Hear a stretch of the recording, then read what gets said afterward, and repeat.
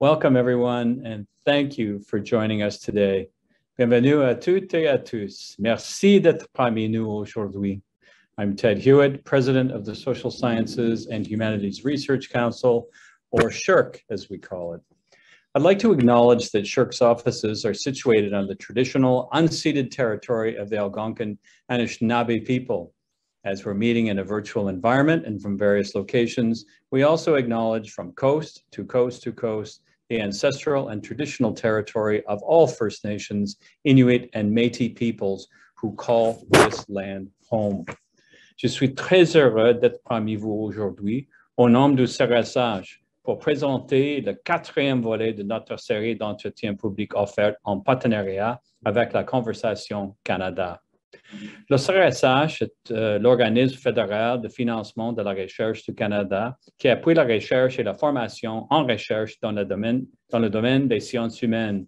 Les chercheurs et les étudiants qui l'appuient permettent de mieux comprendre la condition humaine, la pensée et le comportement humain, les cultures et le fonctionnement de la société.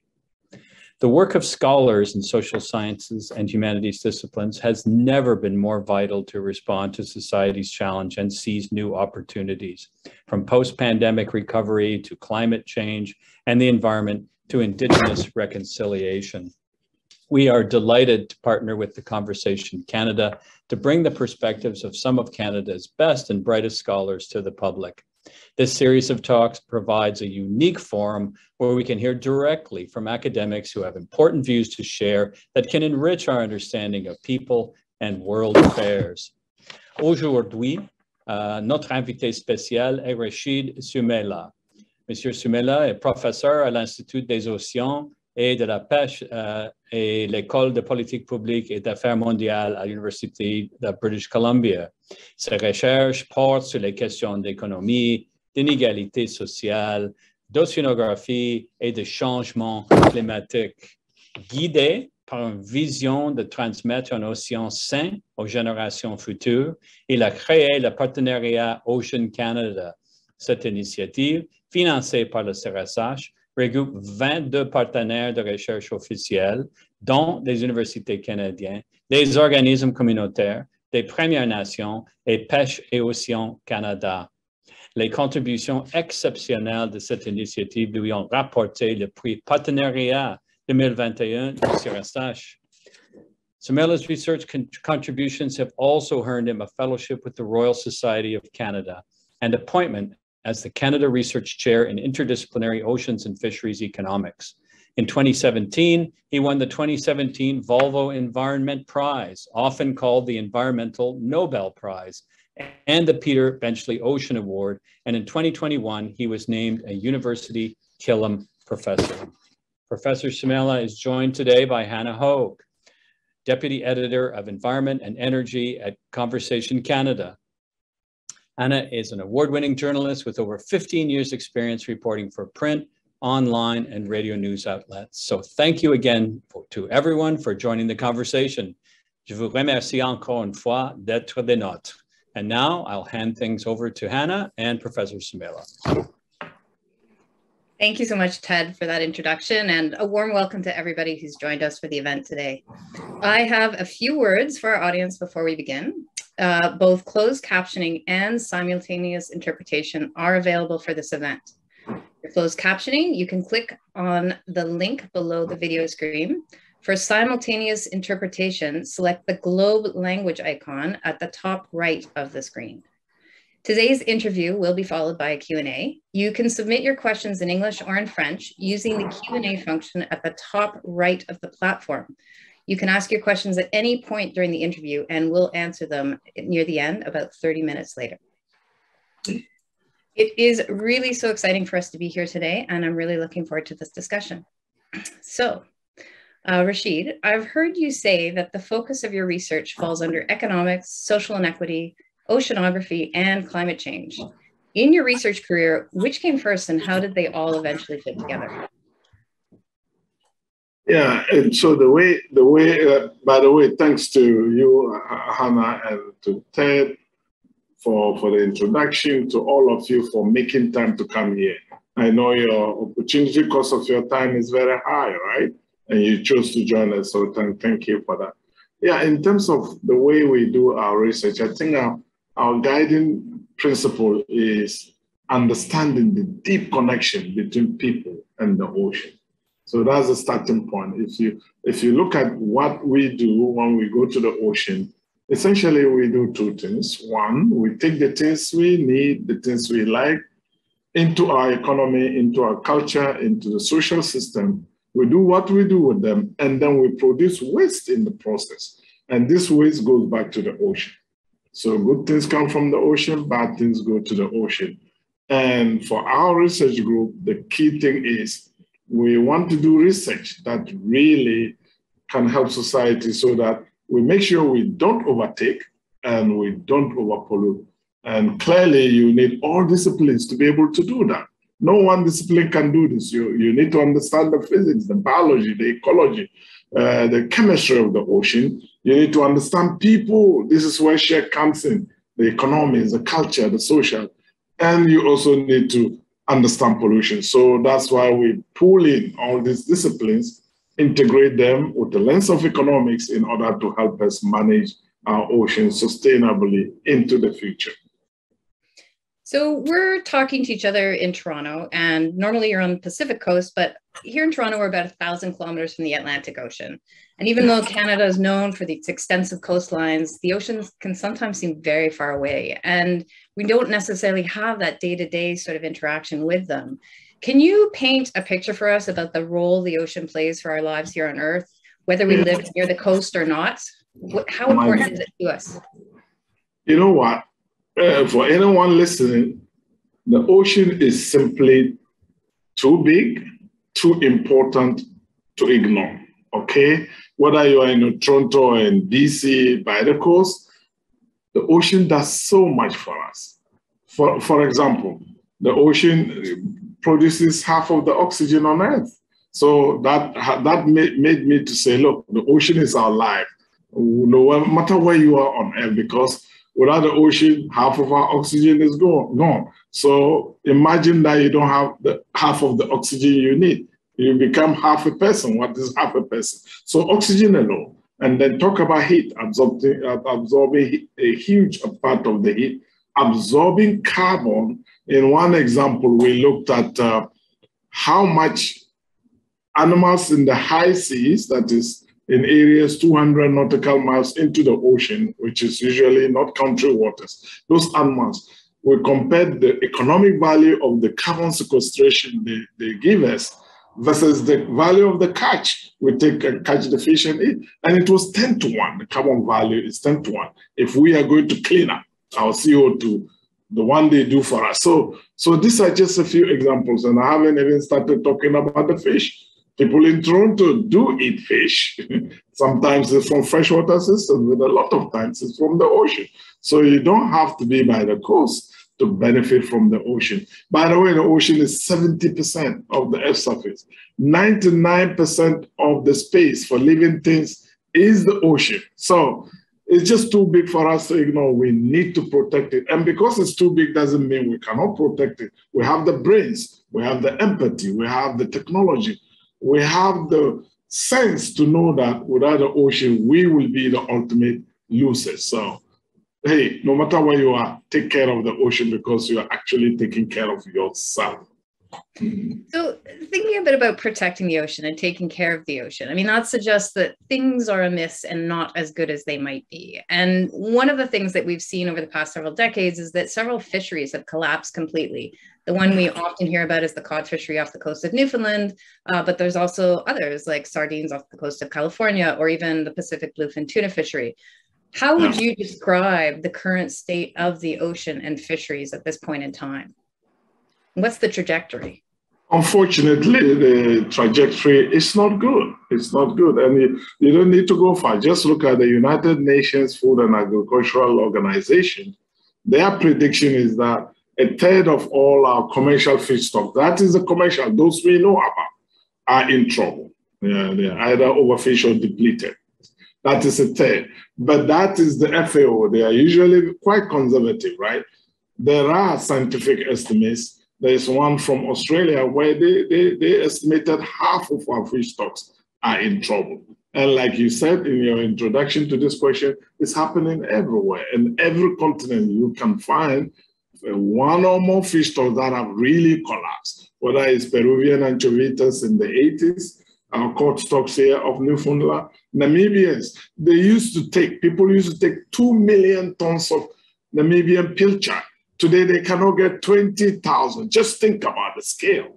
So this is a big global issue that we all need to work hard to avoid. Are we running out of fish? Oh my gosh. There's one study actually that predicted, and this was very controversial, right? They predicted that by 2050, if we don't do anything drastic to protect our ocean and the life in the ocean, we might lose most of our fish, 2050. And this was controversial. People went after the authors, right? Which is okay, fine. But what they did is they look at the trajectory and they said, if you project into the future without a concerted effort, we are going to get there. And people didn't think this is sensible to do because we do something. But actually, I thought that was a good warning for the world to see what is the potential damage we're causing, and we need to do something. And I mean, if we lose those fish, what are the consequences? How important are they to our lives, our health, our nutrition, and also livelihoods around the world? You see, I'm shaking my head, yeah. You know, the ocean, you know that annually we take about 100 million tons of fish, both legally and illegally, some of them illegally, but that's our estimate. 100 million, our team, see around us at UBC, that's the big job, one of the big jobs we do to estimate this. 100 million tons. If you turn that into the equivalent of mature cows in terms of weight, that is what? At least 100 million mature cows. If you assume 1 ton, a cow is 1 ton. So this is a lot of biomass. To think about the food security, nutritional, the jobs, 260 million people earn some income from ocean fisheries alone, right? So that is huge. But that also means we should think about what is happening to the ecosystem. Even the ocean, as large as it is, what system can sustain 100 million tons out each year, right? The 100 million cows, right? This is your stuff. And we are not using sensible gear to fish. You use bottom trawlers and crack up the ecosystem and the habitats. Lots of things need to be done to protect this amazing stuff. Yeah. Mm. So when we're talking about fishing, it's not sort of just the simple throwing a net in the sea all the time in terms of, or at least even in terms of stock depletion of fish. What are some of the different factors or I guess influences that are having a negative effect on the ocean and on fish? You know, one of the ways to look at fishing, you can split it in a number of ways. One of them is to say small scale and large industrial scale, right? And the small scale is important because then we're talking about coastal communities, indigenous communities, First Nations people, right? They fish with small boats to feed the family, to do local economics, right? You sell some in the local market and so on. Those are the small scale. And then you have the big industrial, big trawlers that go all over the world.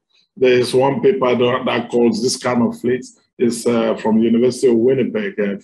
Fisheries did a paper they published in Science. The title is The Roving Bandits. So you have big boats that just go around.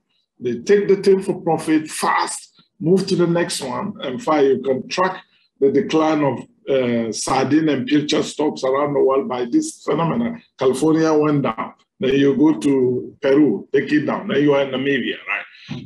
And the issue is, I think as a society, we have to decide, what do we want our fish, our wild fish to do? Is it to fish and nourish people, to support our culture, social systems, or to make big bucks, right? And so that is what you see here. And one thing, our policies are also not helping. Subsidies, my audience would know that I talk a lot about fishery subsidies. One of the results our group found was that most of our $35 billion of subsidies goes actually, 80% of that goes to large industrial fishing boats. And this just blows me away because number one, that is taking down the fish stocks, the habitats, but that's not the only thing.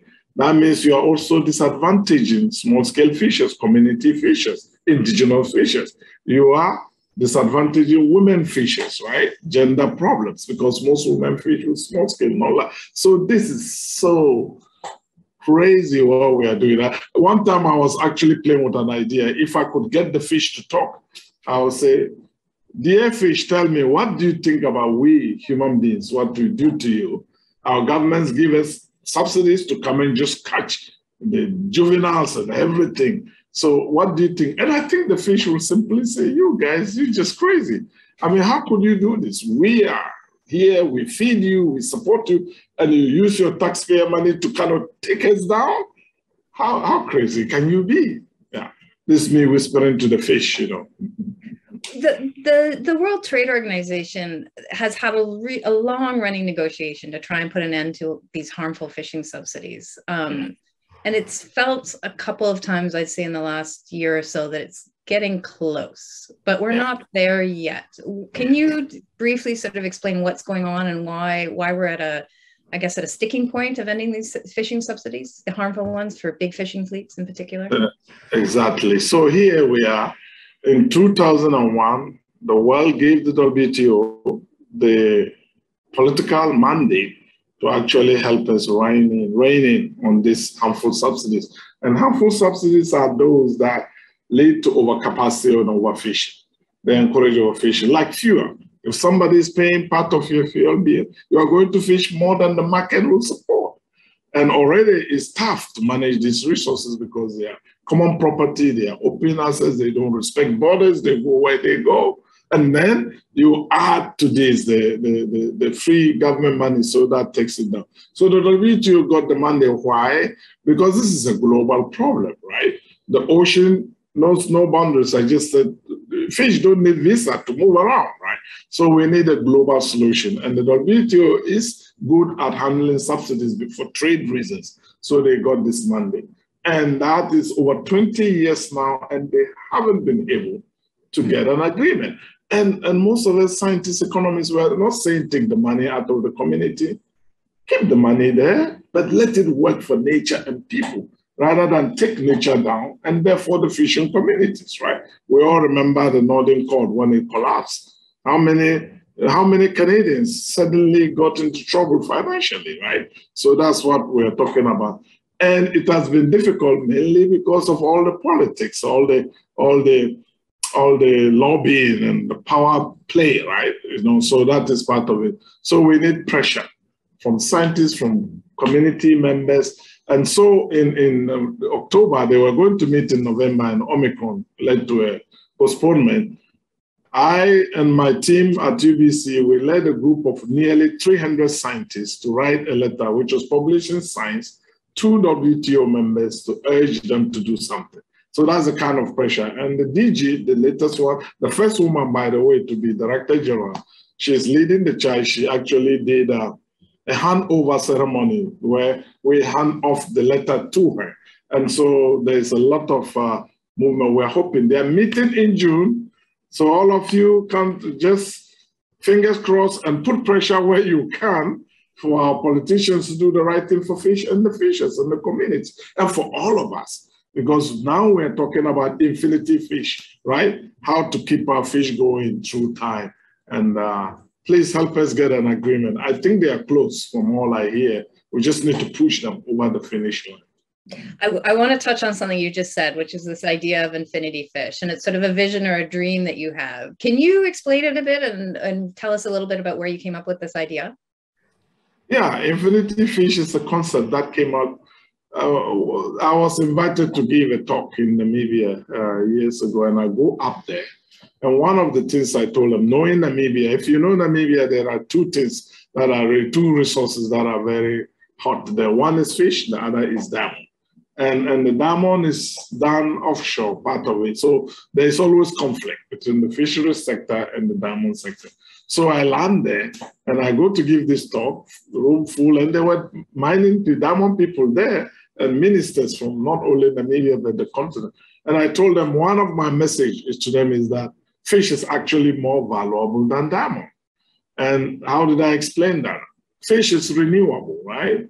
So you can continue to go back and take some fish, feed your family, sell it off, to send your kid to school if you're a coastal community member, forever, right?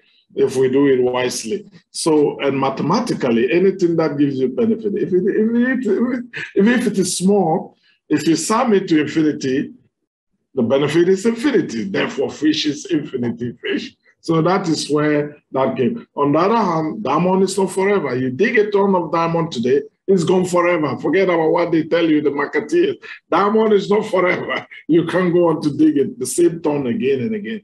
Only fish and other renewable resources. So the idea, as I formulated it, is we, the current generation, it is almost an obligation, as I see it, to ensure that we pass on a healthy ocean, teeming with life, to our children and grandchildren, so they too can have the option to do the same for those who come after them. So that's the idea, and in this way, we'll keep infinity fish alive. The idea of summing small amounts is taking me back to my grade 12 math class, but it's a great concept. But one of the things you mentioned there is this idea of regeneration. And so in order to continue having those smaller, perhaps even larger additions to keep the sum moving towards infinity, you have to have sort of a nursery or a place where these fish can replicate and grow until they're also of reproductive age. You're among some of those that have called on governments around the world to close the high seas to fishing. And those are the areas that are beyond national jurisdiction. Yeah. How can these, but could closing those areas actually contribute to growing fish stocks? And what sort of progress have we seen on that to date? Yeah, closing the high seas to fishing, or what we also said is turning it into a fish bank for the world.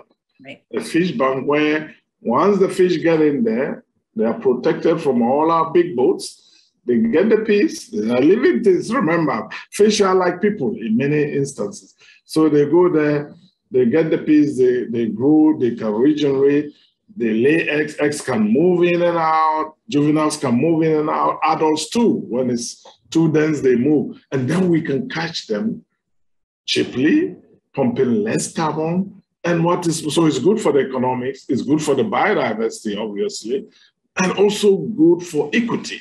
Because at the moment, only about 6-8 countries take more than 80% of the fish values in the high seas, which is supposed to be owned by all citizens of the world, right?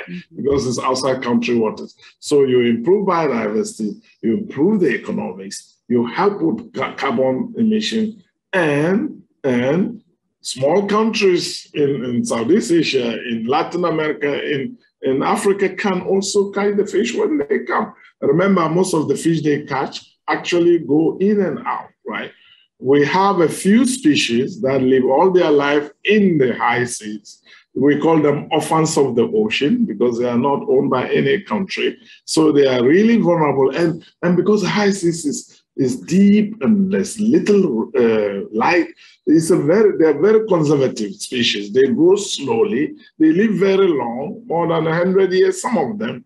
So there is a colleague in Oregon. She says that anything that can live longer than your grandpa and your grandma, please leave them alone. So that is almost what you need to do. It's like mining them. They become like that when you just fish them out. So and it's only 1% or less of the total global catch. We don't lose much. We get along. And so this is the idea. And the first time I started talking about this, many people thought I was even crazy to think about it. But actually, it's becoming more and more. We've got our first high seas protected area, the Ross Seas. The countries actually ended up agreeing, so it's protected. When I said this, there was a Russian diplomat. He didn't like the idea at all. But the next time we met, he said, maybe we should close the high seas where there's no management at all. So I'm seeing movement, a bit of interest. Who knows? This is the beauty of science. You see an idea, you just throw it out, and you never know where it goes, right? So hopefully we'll be able to close a good chunk of the high seas in order to create more benefits and support infinity fish. Yeah. A lot of the focus of your research is on the economics, and you've brought it up a couple of times already. And I guess now that we sort of are getting a better understanding of the state of the oceans and fishing, what are some of the other things that we as a society that continue to do that fuels overfishing from the economic perspective in particular? What are the things we're doing wrong? Like where are we missing the point, I guess? Yeah.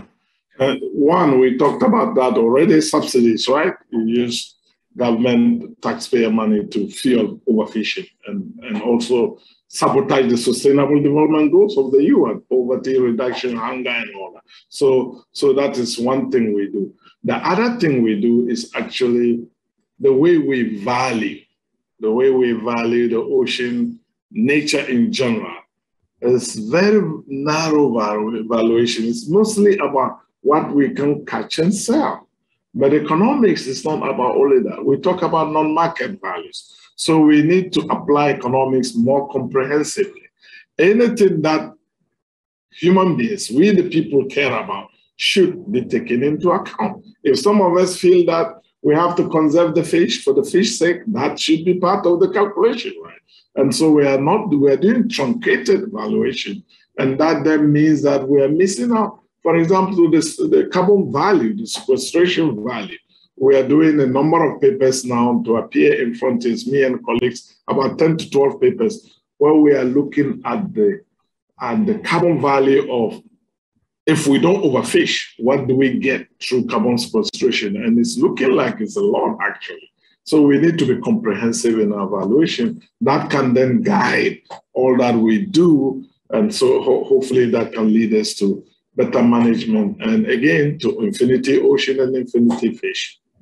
So it's really sort of looking beyond just the cost of the fish in the market and how much the fishers are taking home, and looking at all the other integrated components of the ocean, the things that are sort of networked in with this fish, and what that greater value is, whether you live on a Pacific coast and you have a cultural association with the fish, or whether it has a greater carbon sequestration value for another region. It's all that mixed together. Yeah, you're right. And actually, I have an example in my book, which is the title. Infinity Fish is the title of my book, which was published in October last year, right? And in there, in chapter 17, in chapter 17, I have an example where my group, we work very closely with the First Nations Fisheries Council of British Columbia. And our goal was, how do we capture the values that First Nations put on sockeye salmon, for example. It's not just about catching it and selling it. It's about potluck. It's about the culture. It's about the future generation, about the health. So we developed together this simple valuation methodology where we say, okay, we went into the community actually and did surveys and got data as a pilot and calculated all the things the community cared about with their sockeye and turned that into economic value. And what we found is that the market value, the total value is 9.5 times the market value. So that's the kind of thing we are talking about here. The valuation approach has to be comprehensive. We are missing out a lot, and that is leading to all the overfishing and all the pollution, the plastic in the ocean, and that will be a good starting point. Economists, some of my fellow economists say, get the price right. I actually say, get the values and valuation right, and we will get on a good path towards infinity fish. It's interesting because the ideas you're talking about, I mean, we're specifically talking about fish and oceans, but obviously they could be applied to any sort of resource or relationship we have with nature and the things we depend on. And as you say, the waste we dispose into it as well. Wonderful. Yeah. In fact, quickly, I gave a talk at the UN years ago and about discounting, because that's what we are talking about, right? Also the valuation, how we discount the current and the future, right? And I finished the talk and somebody came and told me, you know what you're talking is not just about fish. We are discounting our own lives away. So it's about nature, it's about our life too, because everything goes back to nature actually. So I was actually hoping you could elaborate on that idea of discounting a little bit, because that sort of seems to be one of the sources of why we're in this situation we are now, why we're in this problem, is that, you know, sort of something that we might otherwise leave for tomorrow to do something else is captured today for our own immediate sort of benefit and satisfaction. What does that mean in the context of fish stocks and, as you say, biodiversity or nature more generally? Thank you. I mean, discounting is a very central economic approach to valuation. You know, essentially, if you're talking fish, we are not just talking about today. It's a renewable resource. It can go on forever depending on what we do with it and to its environment now, right? Now, if you look at the benefits you get from fish from now into the future, each year you get some benefit. You turn it into dollars. What the economists will do is we discount the future benefits into the present value. So we talk about net present value.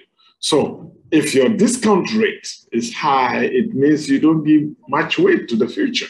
You keep all the way to now. And that is our general tendency as people. We like to front load our benefit and back load our cost. So our discount rates are high for nature.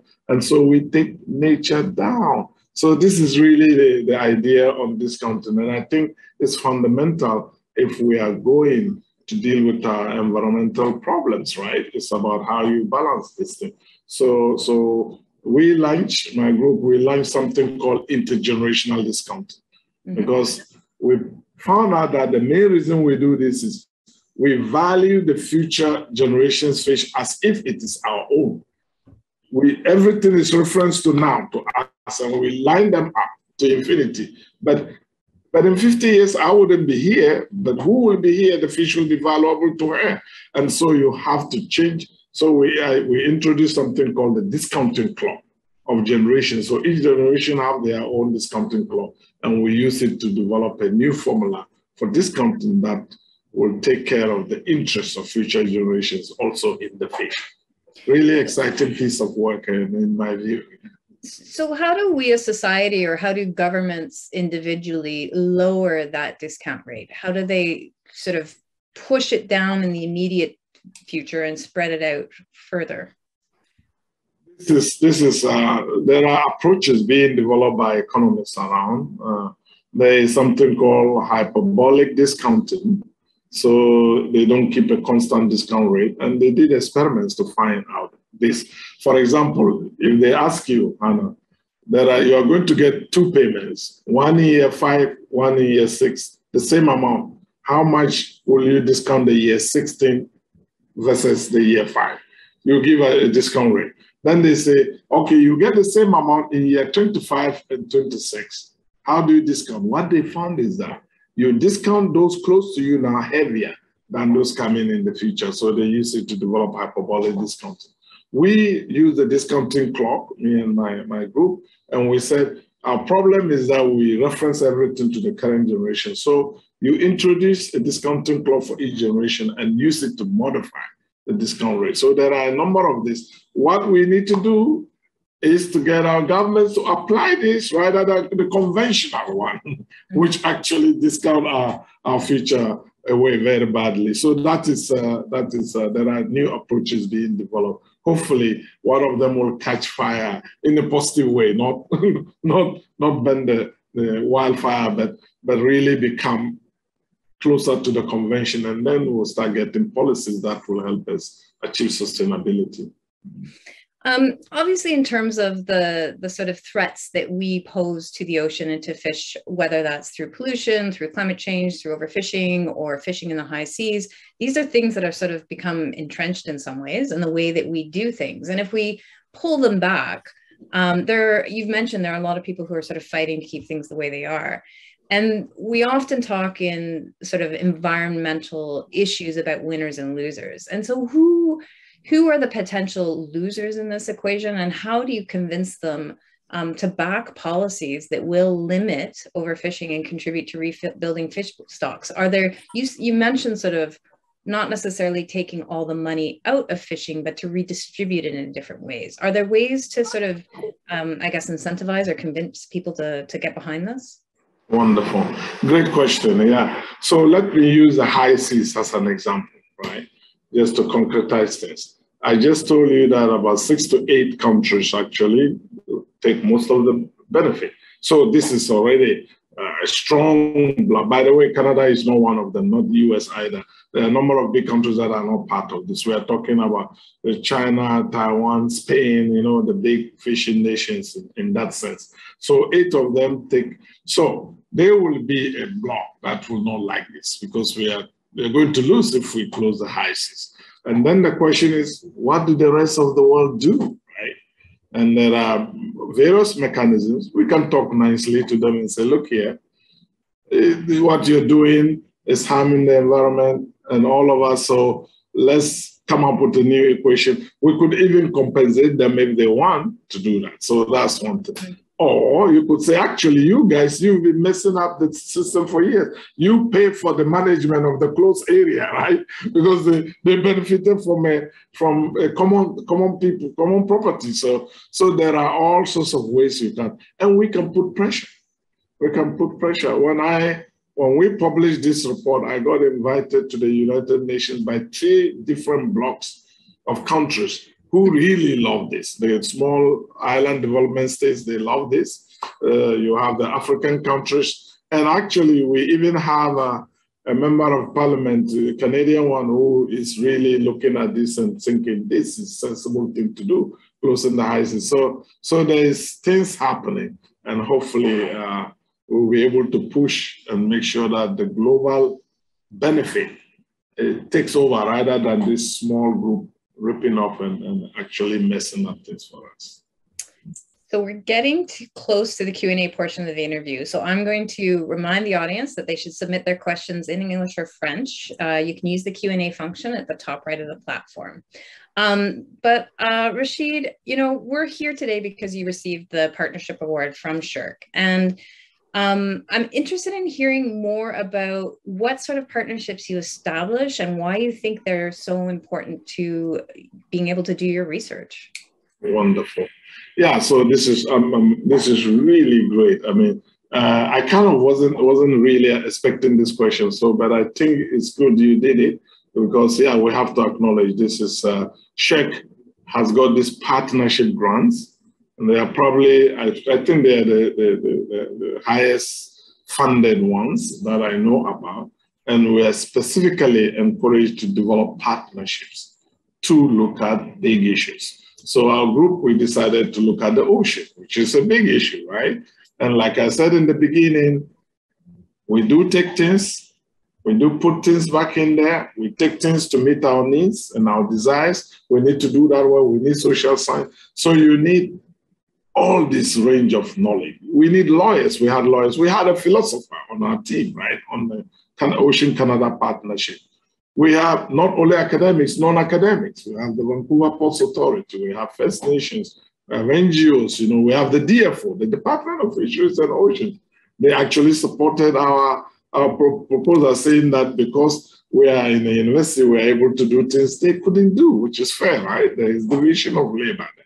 So we built up this. At the top of us, we had about 100 people. And a big component of that is the training of highly qualified personnel, graduate students, undergraduates, postdocs, early career scholars. So this is really the whole team taken together. And so that is what SSHRC has awarded us for bringing all this together and actually publishing massive amount of publications. It's unbelievable. One of the innovations we created was to develop a project CV. So I'm saying this for my audience. Please, when you have a project, start right from day one and have a project CV where you document all that you have done, all the various things. You'll be shocked at the end of the day what you actually have done. So we had that. And I think it's part of the reason our documentation was solid. The work was good. We had a movie-making professor on our team who documented not only our outcomes, but the process of the research. So there was so much innovation. Look, we had evenings with Vancouver people. We and Vancouver Aquarium, we collaborated. They are our partners, right? They are non-academic partners. So in the evening, every quarter, we did a panel with our team members and with community members to discuss ocean issues. This was one of the best things we did, actually. So that's the kind of thing you need: partnership, co-creation, interdisciplinarity. And we had them all. And I'm very grateful to Sheikh really for making this possible, because there you go. Yeah.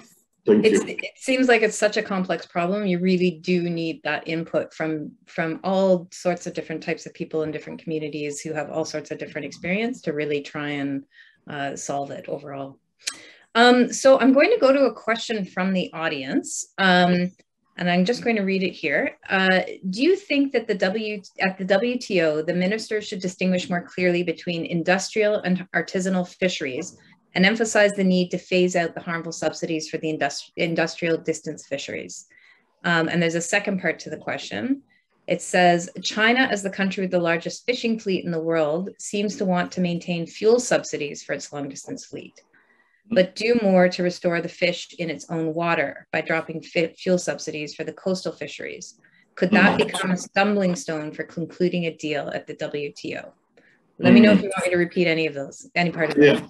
So the first one is the small scale, large scale question. Yeah. Right? Should the ministers do more to distinguish between those? Yeah. You know, the WTO mandate actually has something for small developing countries. They have a special term for them, giving them some leeway. And in the draft that is being discussed now, there are things like giving least developed countries about 2 years or 5 years to catch up, to improve the science, and before they follow the regime that is accepted. There is also provision that says if your total subsidy is less than 0.7% of the global subsidy, then you can be given a grace period. So there are things that are built in. And I think just for the adjustment, that is a good thing. But if you're a small country, if I was leading a small country, I'll be the first to take away the harmful subsidies. I will keep the money in the community, support people, whether it's education, whether all the other great stuff that you can do to improve the fishing community. Do that with our taxpayer money, but don't destroy the fish base. For example, you can pay people to go and clean up the ocean, marine debris, plastic, rather than catch fish which is already depleted. So keep the money there, let it do good work, rather than destroy the fish. So that is part of the negotiation, all right? Yeah. Now, your second question is? The second part of the question was focused on China. And the person asked, China, as the country with the largest fishing fleet in the world, seems to want to maintain their fuel subsidies, but try and do a little bit more to restore the fish in its own water by dropping the fuel subsidies there in the coastal fisheries. So having that division in fuel subsidies for long distance fisheries versus coastal fisheries. And they're wondering whether or not that might end up being a stumbling stone for concluding a deal at the WTO in June. Yeah, the thing is, I really don't know how it's going to pan out, but what they announced essentially was, okay, we're going to turn our harmful fuel subsidies and make them use the money for restoration purposes, or making the thing sustainable. If they did that, then they will see some positive benefit in Chinese waters. But as the questioner and the person who has the question said, China is the largest fishing nation in the world. It is also the largest giver of subsidies, the harmful subsidies to their fleet. And China is a big distant water fishing nation. So if they just do this domestically, I think the problem is still there, because that means that distant water will get the subsidies to go to West Africa, go to the island states, go to Latin America, and scoop up the fish, right? Both legally and illegally. And that is going to still be a problem. That is probably what the person was alluding to. Yeah. Mm-hmm. There's another question here. The person thanks you for a very interesting talk. And then they ask, what's your conclusion about aquaculture concentrated in coastal areas? Are you for it or against it? Yeah, agriculture is controversial, right? So I'll tell you what I think about agriculture, because I've been thinking a lot about it. And I started thinking about agriculture when there was, I gave a talk. I don't know where I did this now, you know. And when I finished the talk, it was about how to sustain our ocean. Somebody just came to me after my talk, the usual thing when you finish, people come to ask questions or comment. And he said, why are you worried about wild fish? I said, why not? Sustainability of wild fish, I said, why not? And he said, you know what? We can farm all the fish we need in one high-rise building in Holland. He told me, man, you can imagine how shocked I was that somebody can actually think this is possible. So then my immediate reaction is, oh my God, that high-rise building has to be really high, okay? And will that building give you all the inputs you need? The food, the water, the fish meal and oil and everything. And will the high-rise building just swallow up all the waste you create? You know, so that made me to start thinking, look, we have a problem here. And so I think many of us are over-optimistic about the contribution of agriculture, and we have to tamper down that over-optimism. I believe there's a role for sensible agriculture, sustainable agriculture to contribute. Like agriculture that is vegetarian. Now they don't need fish meal or oil. You don't need to crush three kilograms or tons of fish to get 1 ton of salmon or tuna, 10 tons, right? That doesn't add to our food security. But if you are doing things like tilapia and carps, the things that they don't care, they just eat anything, right? Vegetarian, then you can add value. So as everything, we need to do this wisely. Otherwise, it can come back and bite us, right? Mm-hmm. And the other day I was on a panel and they asked us at the panel, why in BC so many people are skeptical about agriculture, fish farming, when the person was trying to say when the damages are not that clear. And I said, look here, even if I assume that the damages are not that clear, the thing is there's no trust. The people don't trust. They've been told many things about the environment and it turned out it's not true. And so even if you have an airtight agriculture system, the people, so you got to work on the trust first. And trust, you don't get it from nowhere. You have to work at it. You have to consistently tell people what you mean. So there's all these things coming to play. I hope I answered your question. Yeah. It's a really interesting point in that we can be, as a society, be brilliant and come up with all these innovative new technologies that seem to cause a problem or solve a problem, but they might cause more problems. And then there's also the trust aspect involved. Yeah.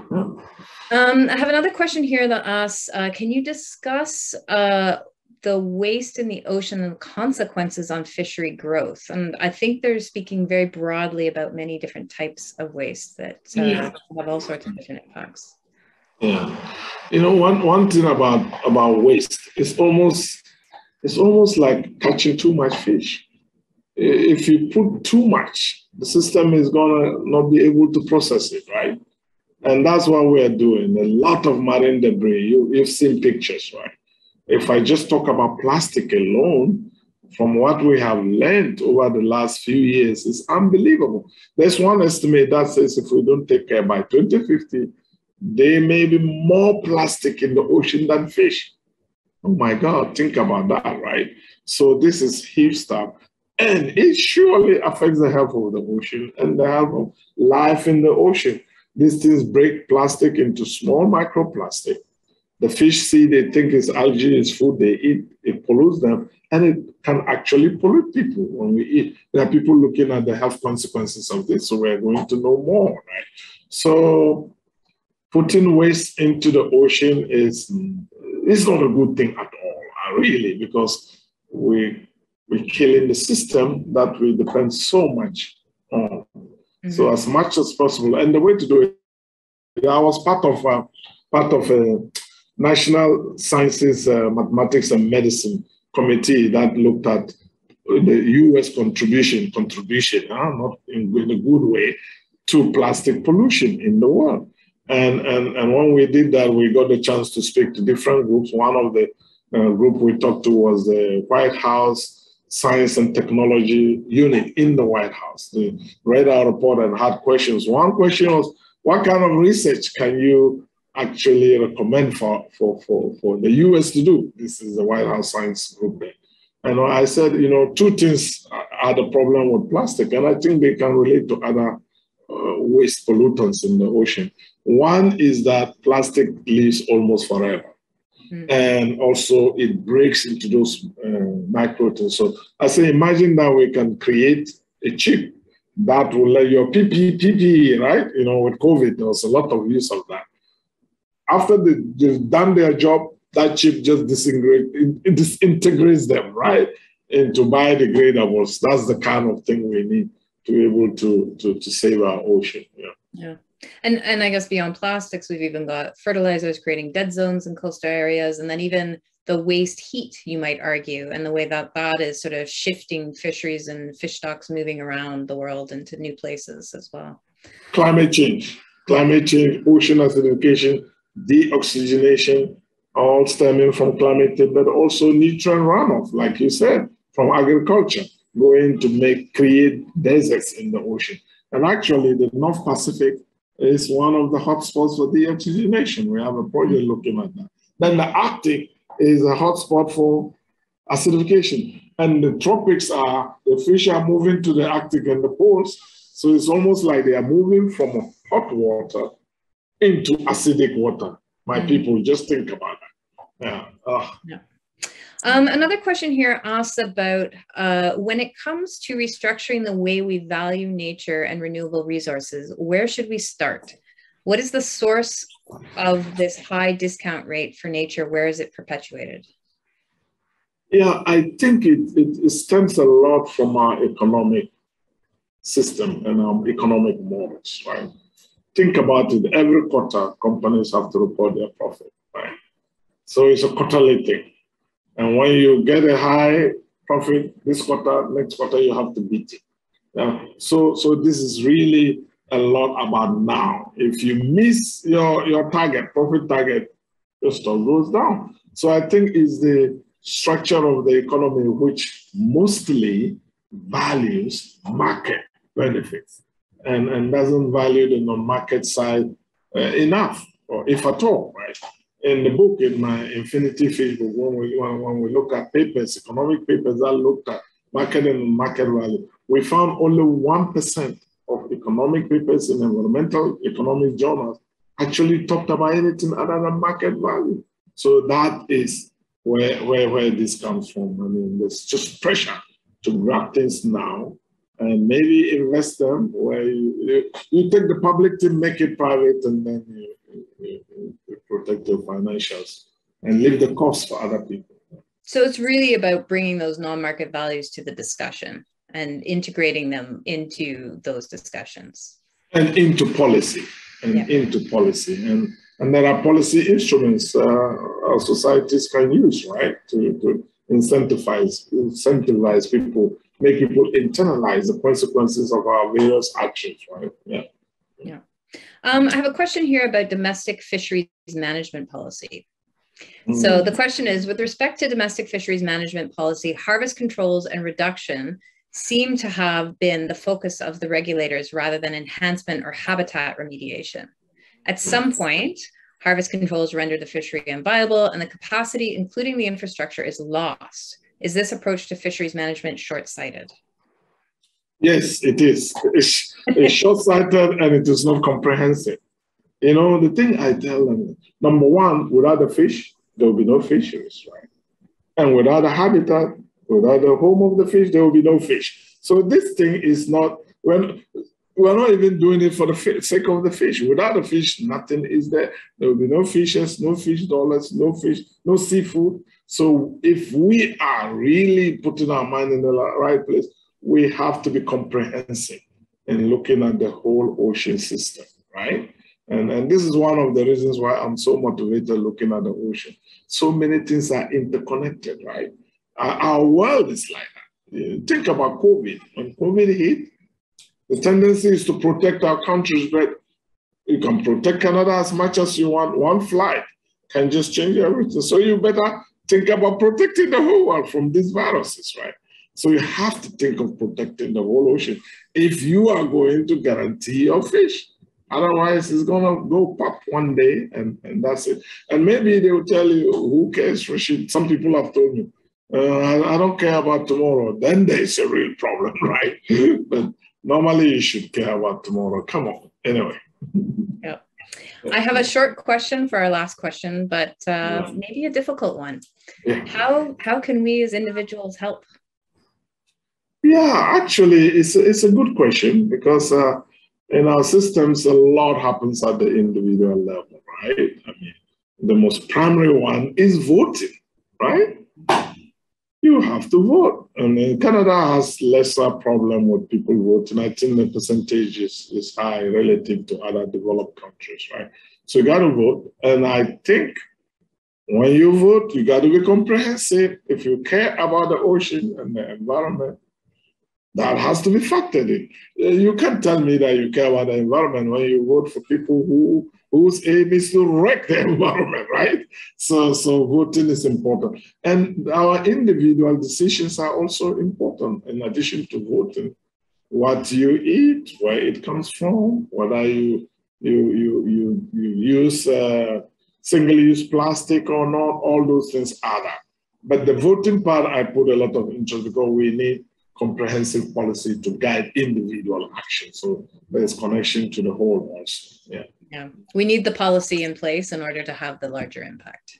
Yeah. Absolutely. Otherwise, there's no framing, right? And then what that does is it leaves the taking care of all these important things to only those among us who care, right? So think about it. So, okay, I care. So I'm going to try to make sure I don't eat fish from depleted sources. But if the rest of the population doesn't, my effort is zero. So we can't leave this to only those who care. That's why policy is important. Otherwise, you won't get to where we want to get to. So thank you, everyone who joined us today so much for your thoughtful questions. And of course, thanks again to Rashid for the great interview. I hope you enjoyed this talk. And this is the fourth one of the In Conversation series. The last talk is scheduled for June 14th with Professor Carole Levesque, and whose areas of expertise include Indigenous peoples and Indigenous knowledge, community integration, and sustainable development. And we really hope you join us for that as well. Thanks again, and have a great afternoon. Thank you all. Thanks very much, Anna.